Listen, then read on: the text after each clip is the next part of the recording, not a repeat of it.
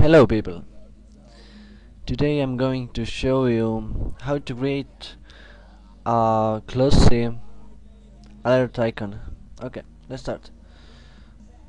First we need to create a new Photoshop document. So let's go File, New, and set these settings. Okay, now click OK. So first we have to create our background for this icon. So go right click on custom shape tool and select custom shape tool. So now right click on your document and you will see this big list of shapes. If you don't see this list, then go click here and select all and click OK. Then you will see everything. Okay, so let's choose our shape.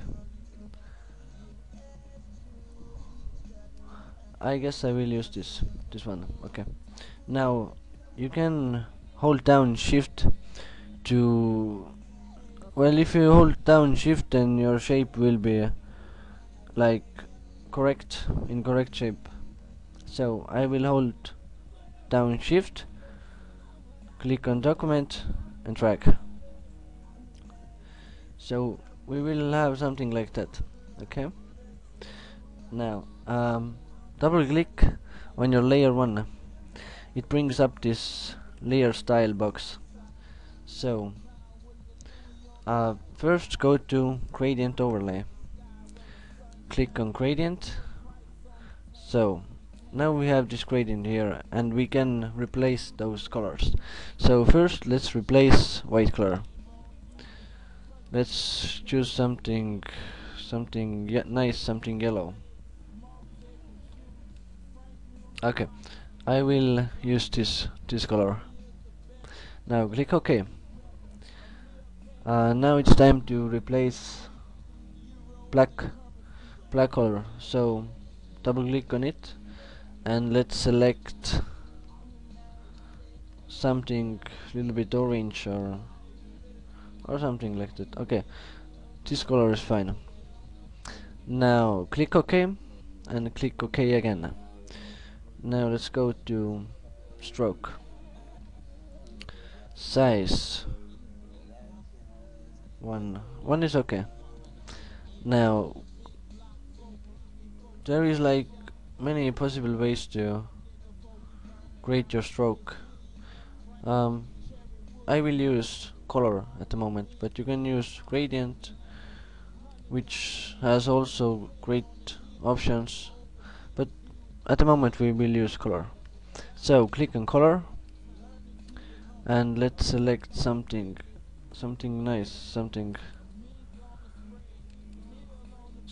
gray. Okay, this is nice color. So click on OK. Now go inner glow, blend mode normal, color will be white.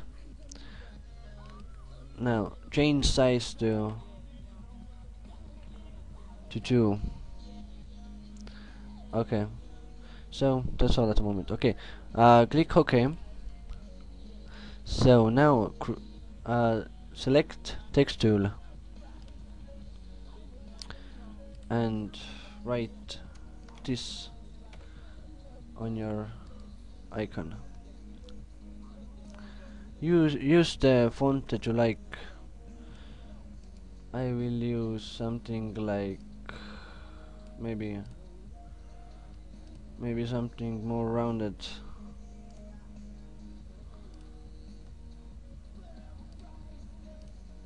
Okay, this is pretty nice. Make sure this color is black. Okay, now position it to the center of the document. Now create a new layer and choose or select elliptical marquee tool. Now try to do something like that.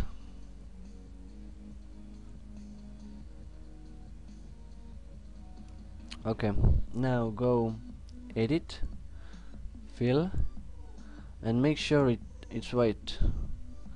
Okay, click OK. Now select layer 1, go select, load selection, and click OK. Now select layer 2 again and go select inverse. Now you see this. Click delete button on your keyboard to remove this excess white color, like this. Okay, now it looks like this at the moment, so go to here, click here and change it to something like that. Okay, change this opacity to 15%, and you have it. That was that simple. Also, you can add whatever you like or whatever you want to there, but basically it works like this. So I hope you enjoyed this tutorial, and please sign up on Real Designs forums, and let's see another time.